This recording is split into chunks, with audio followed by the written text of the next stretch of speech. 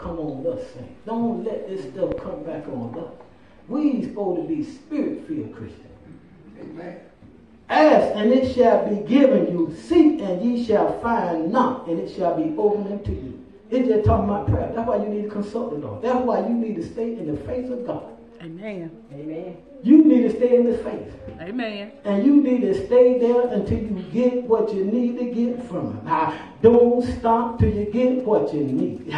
Be just like Jacob. Don't turn him loose until he bless you. Don't leave out that place until you get what you need to get. Stay right in the face of God. Keep on calling on him.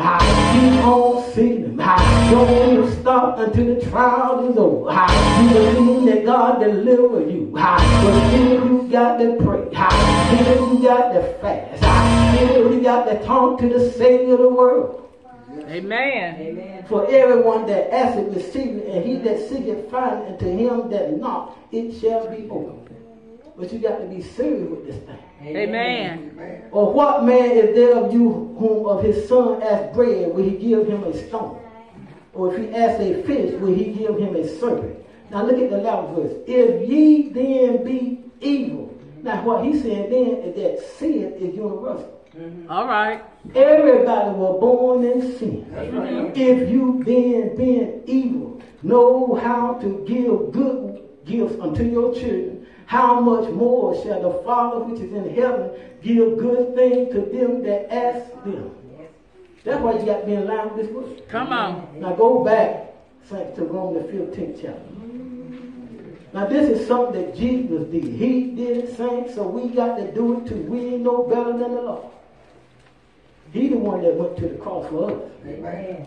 Now look at the 3rd verse. For even Christ pleased not himself, but as it is written, the reproaches of them that reproach thee fell on me. He was the lamb that was slain. Amen. He didn't do nothing to reserve that. But because he is a soul winner, because he loved the souls of mankind, because the word is right by itself, because God so loved the world, that he gave his only begotten son, that who should believe in him should not perish but have everlasting life. Because he is God, and besides him there is no other. That's why he sent his son. Because he loved you, saint. Even while we were yet in our sin, he loved us. Amen. He didn't love the sin, but he loved the soul of mankind. Amen. And he got to put everything back in perspective the way it was from the beginning of time. That's why, saints, you got to be a soul winner. That's right. You got to look at Jesus' example. You got to look at how he took all our infirmities. And he bare all our sickness. You got to come and look at the word. You got to look at what the Savior done for you. Are you glad about it? Are you glad that he died for you? Are you glad that he called you out of sin? You didn't choose him, saints. All right. He chose you. Look at what my Bible tells me. It said it was the goodness of the Lord that led me to repentance. Come on. Look at it. Amen. Amen. That's how you got to look at it, saints. Amen. He pleased not himself, but as it is written, the reproaches of them that reproach thee fell on me. He is the one that bare the sin. And now we got to take up our cross and we got to endure unto the end. Amen. You got to be a soul winner, saint. For whatsoever things were written aforetime were written for our learning. And that's what this word is for. It's teaching us that we need to be soul winners. We need to do what Jesus did. We need to look at his example. Amen. We need to follow him. Yes. See, the world got a saying, don't be a follower, be a leader. But in God's army, you got to be a follower. Amen. You got to follow Jesus. Amen. You got to follow him, saints. And you got to do it every day, one day at a time. That's right. That we, through patience and comfort of the scriptures, might have hope. And this word is just here to comfort you. It's just here to lead you and guide you. It's just here. I'm just saying what the word said because it's our help. It's here to help us. Amen. It's here to keep our eyes open. It's here to keep us on the right path. Yes. That's right. Amen. That's what this word is. It's a lamp unto our path. And it's a light unto our feet and a light unto our path. Mm-hmm. That's what the word is for. It's for the help. Yes, Lord. And folks getting all upset, getting mad, fighting, debating, fussing, arguing. You ain't no soul winner. You doing all that. You got to get back in line and get back in the race. That's right. You Amen. got to get back in the race. Now the God of patience and consolation grant you to be like-minded one towards another according to Christ Jesus. It was always the will of God to be on one accord. He wants the whole nation to be on one accord. Amen. That's why he told Abraham, he said, in thee, thou seed, in thee all nations shall be blessed. That's what he's talking about in the word. He's talking about one accord. He's talking about putting everything back together from the beginning of time. That's why he got to come on the scene and fix this stuff. Yes, Lord. Amen. He got to come back again Amen. and put all this stuff under his foot. Amen. And we got to be ready, saints. That ye may with one mind and with one mouth glorify God, even the Father of our Lord Jesus Christ. Yes. That's what Christ wants. He wants that unity. Amen. He wants every soul to be saved. He don't have no place that can wish it down their sin. He don't have no place that nobody go to a burning hell. Amen. He wants oneness, just like him, the Father, and the Holy Ghost. That's the Trinity.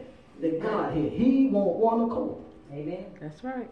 Wherefore receive ye one another as Christ already also received us to the glory of God. He came on the scene to get us back in right standing with his Father. Mm-hmm. So this word is tough. Yes, it is, but it's right. It's right. Saint. It's right. Amen. Now I say that Jesus Christ was a minister of the circumcision for the truth of God. He didn't identify with what the Jews were talking about, thinking that they were the chosen people and that the salvation for them alone. He was the minister to them for good because he still wanted the Gentile to be saved. Mm-hmm. Look at the word. To confirm the promises made unto the Father. What were the promises? All nations. In Abraham, all nations shall be blessed. And that the Gentile might glorify God for his mercy, as it is written, for this cause I will confess thee among the Gentiles and sing unto thy name. He wants everybody to be saved. He wants everybody to be in unity with Christ. That's why he came. And folks looking at people funny. I know we see what we see, saints. But you still got to walk after the Spirit of God. Don't let this mess get on you. That's right. And it's the norm now with the church. It's the norm about him now. He's saying it more and more and more and more. And Matthew 24th chapter is being more and more revealing. Yes, it is. It was on the scene back then, and it's on the scene now. We know we've been seeing, but it's revealing more and more, saints. Because the iniquity shall abound. The love of many shall wax cold. And folks just ain't cold. They just say dead. They 2 times plucked up by the root. They dead. And you got to get back in standing with the Lord. Amen. And again he said, rejoice ye Gentiles with his people. Then he want everybody to be saved. Amen. Then he want everybody to be on one accord. Amen. He said, Gentile, rejoice with the people. With the people. That's what the word is saying. I ain't saying that the word is saying. I'm just repeating what the word is saying. And again, praise the Lord, all ye Gentiles, and laud him, all ye people. He wants everybody to give him the glory. But how you going to do it? How you going to worship me if you don't worship me in spirit and in truth? And again, Isaiah said, there shall be a root of Jesse, and he that shall rise to reign over the Gentiles, in him shall the Gentiles trust. Now the God of hope fill you with all joy and peace in believing, that ye may abound in hope through the power of the Holy Ghost. That's why we need the Holy Ghost. Mm-hmm. And I myself also am persuaded of you, my brother, that ye also are full of goodness, filled with all knowledge, able also to admonish one another. And that's what I'm telling the Lord. Fill me up, Jesus. Yes, Fill me sir. with some more wisdom and some more knowledge. Give me some more understanding. Give me some more fruits of your spirit. Fill me up so I know what to say. So I'll be similar to your words. When you speak to me, I want to say, yes, Lord. Yes, God. I love when they call me by my nickname. When they tell me, he said, Buster. I know he's looking at me deep. Sometimes I be thinking, I'm my spirit. What did I do? What do I need to come up to? All right. That's how you got to look at the Lord's things. Yes, sir. When he called you by your nickname or he called you my son. He called me my son one time. I said, Lord, he's a good faith, my son. My God. But that's what I want to hear from the Savior. That's what I want to hear. Amen. Nevertheless, brethren, I have written the more boldly unto you in some sort as putting you in mind because of the grace that is given to me of God. And that's what you got to do. You got to remind people. Paul is reminding folks. And he might have to remind you over and over again. Jesus might have to remind you. You might have to hear it from the pulpit. One another. We might have to remind one another. Look, we got to do what the word says. Amen. And the word is right what I'm about to say. Yes, it is. That I should be the minister of Jesus Christ to the Gentiles. See, Paul said he got to do it in order to be the minister. If he got to do it, we got to do it. Amen.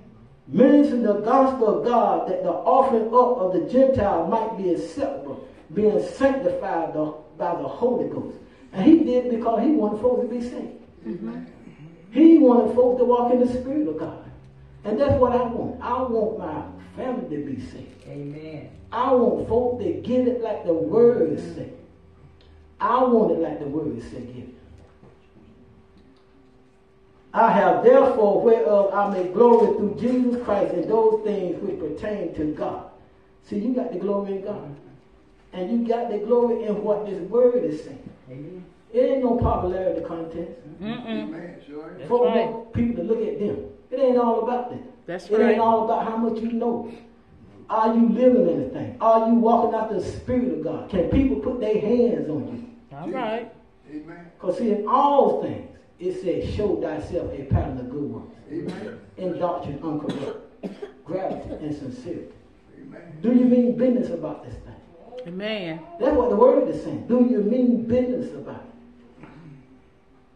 Since our soul is on the line. Amen. For I will not dare to speak of any of those things which Christ had not worked by me to make the Gentiles obedient by word and deed. See, what we do and how we think don't mean nothing. It's what the word is saying. Amen. And Paul will let them know he ain't going to glory in that. Amen. If you're going to glory in God. Mm-hmm. Through mighty signs and wonders by the power of the Spirit of God, so that from Jerusalem and round about unto Illyricum, I have fully preached the gospel of Christ. He wanted to be known everywhere. I'm going to stop right there. I'm going to stop right there. We that are strong ought to bear the frame of the weak and not see God's strength. Amen. Thank you. Yes, Lord. You got to be a soul winner. Amen. Amen. If anybody that's not saved, come down. Amen. Yes, Lord. Because we got to make this journey. We got to make it together. Amen. But we got to be ready when the Savior comes. We got to be ready when death comes. We don't know. Amen. Amen. Amen.